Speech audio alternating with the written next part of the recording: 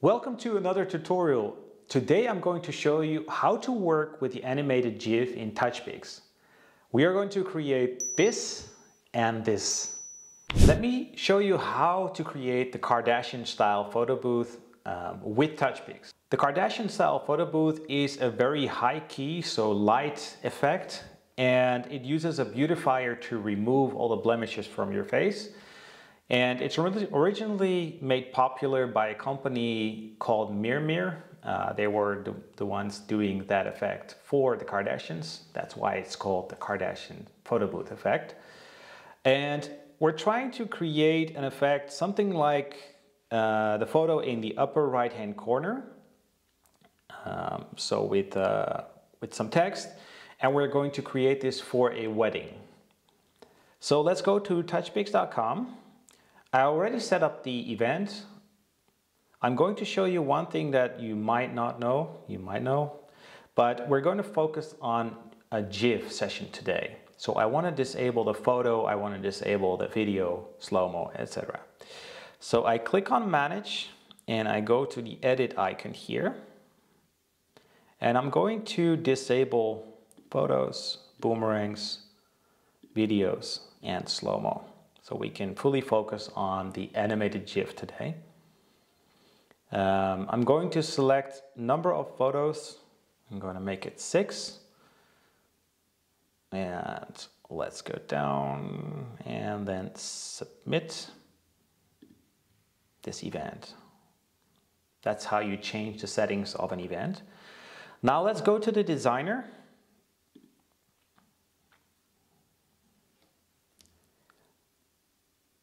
And what is really important is to create an overlay like this, you have to select slow-mo, boomerang, video, animated GIF. This is the overlay for the video output, not for the photo output. I will address that later on. So select this one and then select the template 5 landscape long.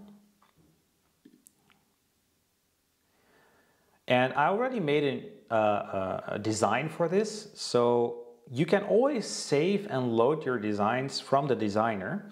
So if you go to Manage Presets and you save your preset, you will always be able to load your layered design later on. So that's what I'm going to do right now. So I click on Load Preset.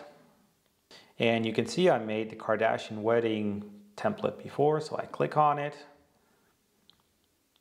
And it will load the template. Let me quickly show you which fonts I used if you want to use the same one. So I've used Antonio Regular, and this is the Bacalistis for the more curly font, so to speak.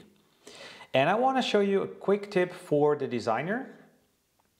Sometimes it's hard to select objects if they're very close together. But let me show you how you can easily resolve that. There's a new section on the right hand side that says Layers Design.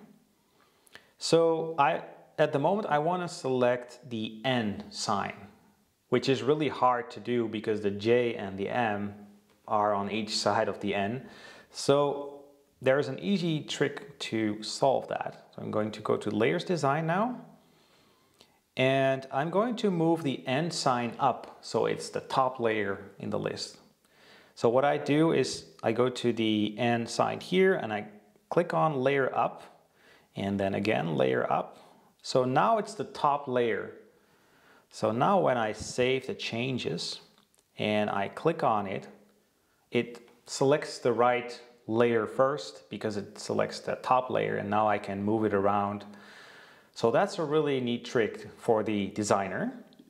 So let's add this template to the event by clicking on the yellow-orange Add Template button. And I'm going to add it as an animated GIF template. Click on Add Template. And let's return to Touchpix, and scan the QR code and go to the iPad and go to the photo booth. So here we have our photo booth, and it has an iPad 12.9-inch inside, and there is a Canon M50 inside and 2 flash units. And I downloaded the Touchpix app and I activated this event by scanning the QR code. And so let's go into the settings now. So I tap on the hamburger menu item, I tap on settings, and I go to menu item number 5. And I'm going to activate the beautifier. You can enable or disable that if you like the effect or not, but I think it's part of this effect. So I tap on color filters to add the black and white effect, and tap on preset, and you scroll down until you see effect number 12.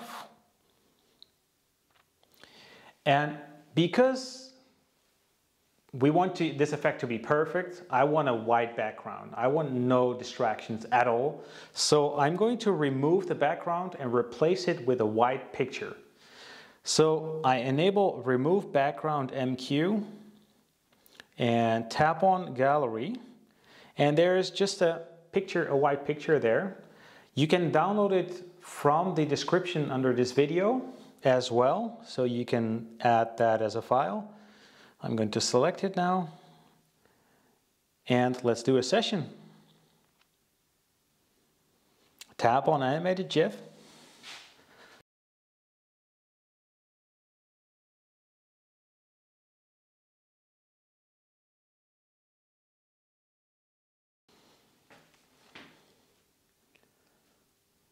So let's see how this turned out. It could be that you have to tweak the exposure a little bit to get it perfect. I think this is on point. So that's how to create an animated video output. Now let's see how we can get a photo print from the same session. Let me show you something. When I go to manage and edit the event here, and scroll down to the functions, you can see that in the GIF settings, it says GIF number of photos is 6 at the moment. So if I add a photo template, it's gonna limit this number to how many photos are in that template. So if I have a photo template with 3 pictures, a GIF photo template with 3 pictures, it's going to limit the number of photos in the GIF to 3. So it's going to take 3 pictures and that's it. So that's really important to remember. If you just want to take 10 pictures in the GIF, for example, just set it to 10 and don't add a photo print overlay. All right, but we are going to do that now. So we are going to go to the designer. And let me show you where you add that photo, GIF photo/print template. You do that here. So it's GIF, photo, print, and you can select any of these templates or select a custom template. All right, I have created a preset for this as well. So I go to manage presets and load preset. And I'm going to load the Kardashian print preset. There you go. So because we have 4 photos in the template, it's gonna take 4 pictures. So let's add this template to the event as well. Now let's go back to the photo booth and refresh the event and make a print. So I've connected the Touchpix box and a printer now, and I've set up the printer settings in the Touchpix app.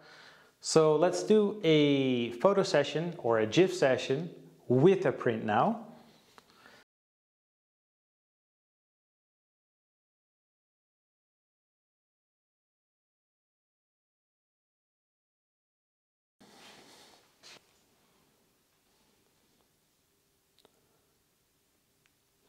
And it's printing.